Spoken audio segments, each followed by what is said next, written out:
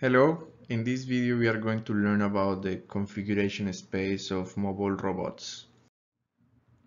These slides are based on chapter 2 of the book Mobile Robotics, Mechanics, Planning and Control by Kevin Lynch and Frank Park.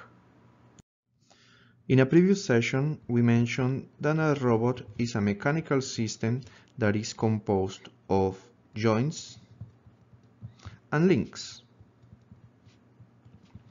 The way that this robot can move the links is based on actuators.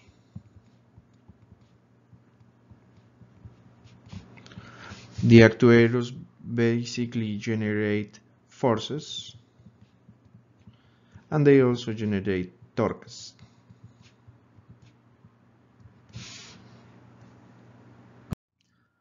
Now we want to create a space where we can represent all possible configurations. By configurations, we mean the specification of all the points of the robot. For example, if we have a humanoid robot, like this one over here, we know that this robot has some links and some joints. Each link is composed by a set of points, but depending on how you set the joints, we can move from this configuration to this other configuration. Now we are interested into finding the minimum number of real values to represent all these points. So another important concept in this area is the number of degrees of freedom, which is the smallest number of real value coordinates needed to represent the configuration of a robot. Now let's talk about the configuration space or C space, which is a space denoted by big theta where we can abstract all the possible configurations of the robot.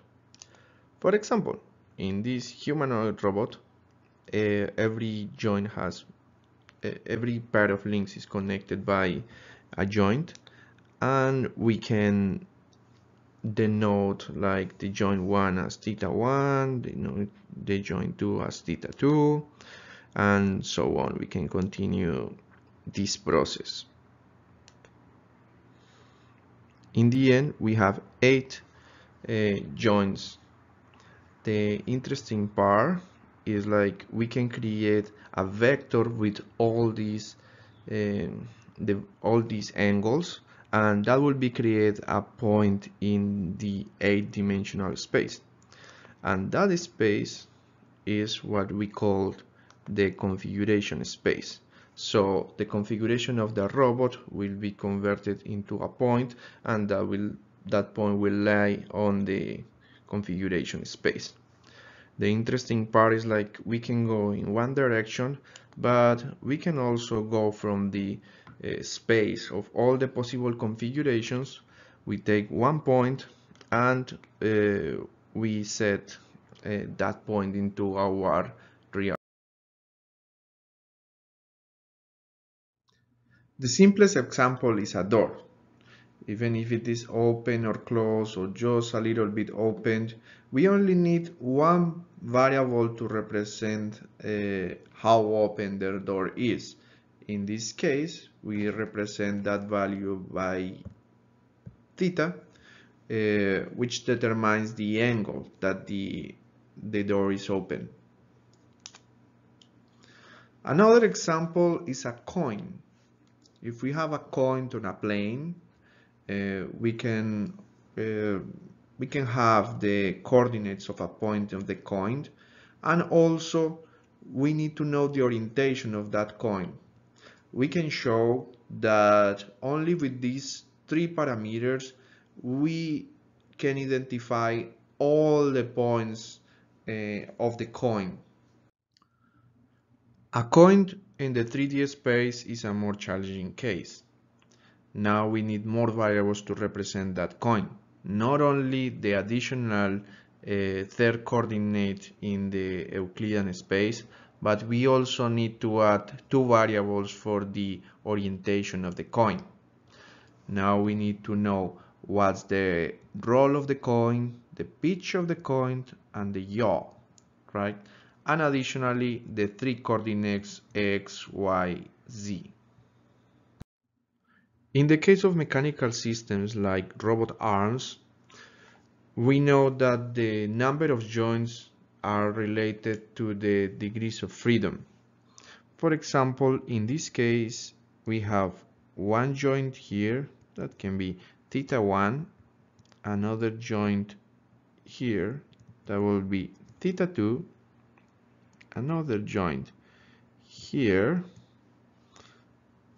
that will be theta 3, and a fourth joint here that will be theta 4.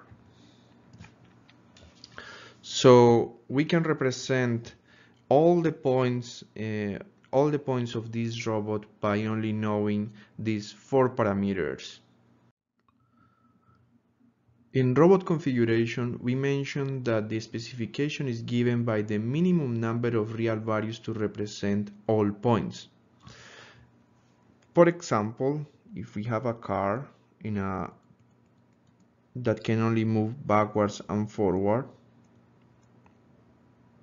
and we want to know the distance with respect to a wall, this distance, right? This is a single coordinate that will give us the information of all the points in the car. If we know this point and we know the car that we are dealing with, we will know all the points of the car, assuming that we don't care about the rotations of the wheels. We only care about the main body of the car. So for that case, we know that this parameter d is just a real number. In this specific case, since this is a distance, it will be a positive real number. But for other type of systems like joints, right? We mentioned that here we have a value theta.